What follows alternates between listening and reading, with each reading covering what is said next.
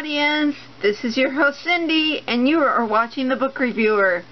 I have another book review to share. So I was in the library a few weeks ago and found this book. It's called Let It Out, A Journey Through Journaling by Katie Dalebout. Now this is a different sort of book than I originally thought it would be. I thought this would be about learning how to kind of set up a journal, and it is kind of, because it gives you tools to use a journal, not actually how to start one. So I was kind of surprised about that. This book has a lot in it. I have a journal. I've been journaling since I was a teenager. I love it. Most of you guys know through my other videos that I am a writer by trade. And with that, well, you can guess the rest. Anyway, so this book, I actually just finished reading it. It has a foreword by Gabrielle Berenstein. She's a New York Times best-selling author, and she told of her kind of journey to submit this. No, that isn't it. Okay. The foreword is just, she has been journaling most of her life, and she found some tools and stuff that can help her. The introduction goes into the author Katie Dalebout about her journey through school, and that she was made fun of. She was just not kind of herself, but I think most people get that when they're in middle school, because normally that's a tough time for teenagers and about finding themselves, quote unquote. So she tells about fearing how she may not be able to do a book, and how her journal became her best friend, and how she had a hard time writing, and completing a book, like you just saw at the cover of it, was a dream for her. And she eventually made it over kind of the hump of actually doing the book proposal and things like that. So she kind of starts off with kind of a user manual about things she's learned in her journey of journaling, because that's what it is. It's a journey through journaling. And I think that this is a really good book. She says you have to believe that something like journaling or whatever you think can heal you will.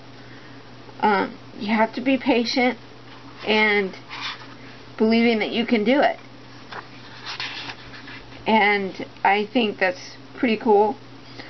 Another couple tips is being honest with yourself. And I think for us that's really kind of hard, because we say what other people want to hear, and we're just not brutally honest with ourselves and allow us to feel those feelings that need to be expressed and that need to be said sometimes. And the other one is faking it till you make it. Now, I've heard this a bunch of times. Faking it till you make it is something that I think almost everyone does.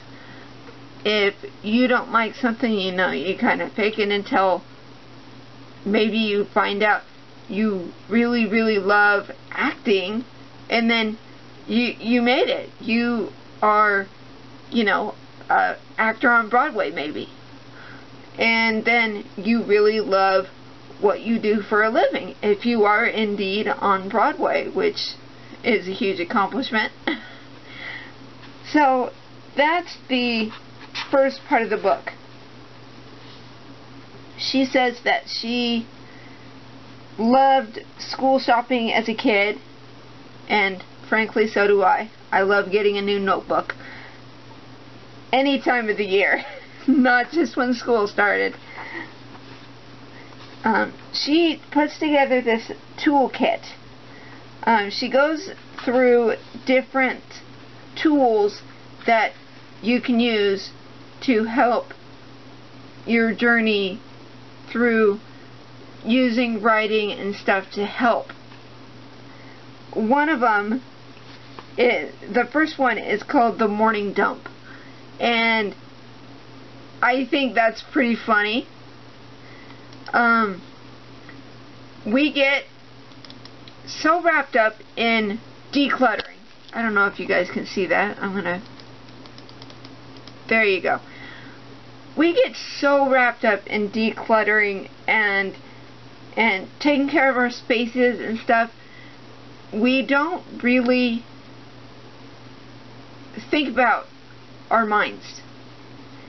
And what happens is that our space is clean, our bodies are clean, but what about our thoughts and our mind? And this is what she's talking about here. She says that think of it as a kind of an emotional mouthwash, and writing down all of the thoughts that you have in the morning, anything that you need to do, anything you need to kind of work out, any thoughts that you have, and a lot of it is going to be kind of on repeat. And she is saying, dump it out, let it go, get to your deepest desires and just write it out. And then visualize what things might be like. If you are in a loving, supporting relationship, what does that feel like? What does that look like to you? So she says after that, it's powerful stuff, because she says she was teaching the exercise and she visualized extra money in her bank account, and she found out that somebody had donated to her via, I guess, her podcast. Yeah. And she had extra money that, I guess, day or month or whatever. This is probably going to be a longer YouTube review than usual. That's fine. Yeah. Okay, so another tool, and I'm probably not going to go through all of them. It's probably going to be some of them. Here's one. The other tool here is the dream decoder. All of us have had this great dream and we're really pumped, and then by midday we may not be able to remember it. That's a problem. So she says, after keeping a journal by your bedside, to write it down and to go into as much detail as you can. Don't worry about all of it. So that is good morning, audience. So, you might be wondering why you just saw the last video. I was kind of cut off because apparently my camera doesn't want to record more than 10 minutes at a time. So, we'll try this again. What I was talking about is the dreams, about recording them and all of that. So they said not to worry about all the details of the dream, but visualize and create stuff. And after visualizing the dream, write it down. And that's pretty cool. There are a lot of things in this book, like I said. She goes into different tools, like I've explained. And there's this one that I think is pretty awesome. It's called The Opposite Experience. And she talks about an episode of Seinfeld. And I've never really watched the series, so I'm not sure. But it goes on to explain that this character George says that he's doing something completely opposite for that day. And this lady, Katie Dalebout, suggests that maybe you do that. And she recommends recording the experience in your journal, how things went, how things might have gone, stuff like that. There are a lot of things in here, like I said. So what I was saying about decluttering, in recent years, it's been more of kind of an awakening, I guess. There's been stigmas for a long time about mental health. And it's similar to the decluttering thing that I was going into. We talk about keeping our physical bodies clean, our spaces, and it doesn't occur to people to kind of declutter your mind and have that mental health and clarity and things like that. And she has a few ideas about how to kind of organize your life by writing. And she says that every month you can include mantras, like a little saying or phrase that you'd like to focus on, videos you want to watch, things you want to try, and just write it all down is her main point. She encourages writing down meals. She recommends prioritizing, and how we really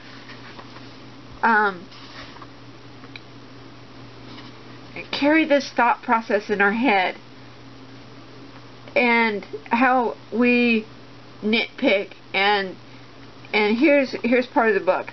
She says, what could I have for dessert? No, I shouldn't have dessert. Or wait, should I? Maybe I'll be hungry. Kind of this internal dialogue that we have. So she goes into being present in the moment and writing down the feelings. And there's a lot of things in here.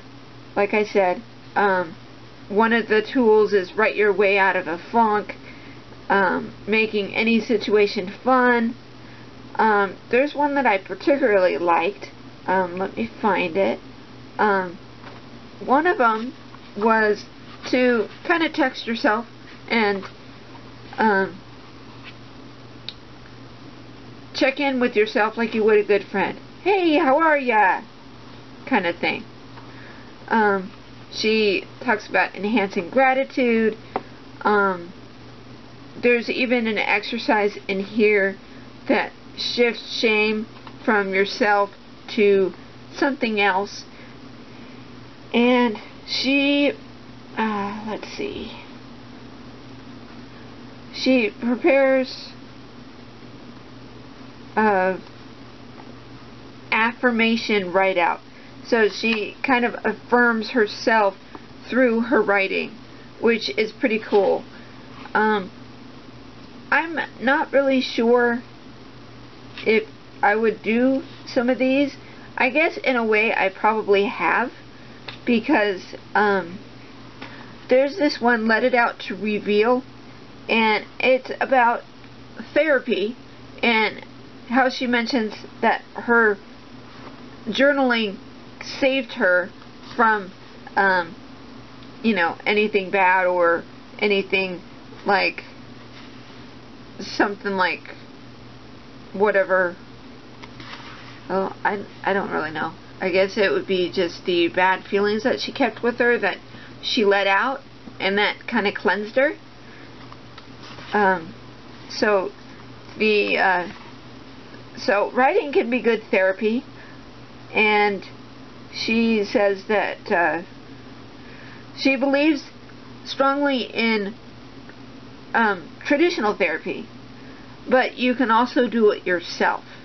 Asking questions, asking about what you're feeling, and she, let's see if I can find it. And then she goes into doing kind of a higher power type search. I'm not really going to delve into religion, because here's my philosophy. You have your beliefs, I have mine. And that is fine. And that is totally fine if you don't believe or whatever. I don't care. You have your beliefs, I have mine. And she does acknowledge chatting with a higher power if you believe in that. This book is 269 pages, so it was not a long read. I personally like this. It's good for somebody that's starting out, that they don't know what to write. I personally think that free writing, or just writing down lists and other things to help you, is beneficial. You can get this on Amazon, and I think you can get it on Kindle too. I'll make a note somewhere in this video of if it has a Kindle edition or not. This was, like I said, a different book than what I expected, but it was still a good thing, and there are some ideas I might carry over into my writing, maybe. This was a little bit longer review. I might make a part 2. I'm not sure. I might be able to mash it all in one video. Thanks for watching, you guys. Thanks for subscribing. Keep reading. Don't stop believing. And we will see you again soon. Goodbye.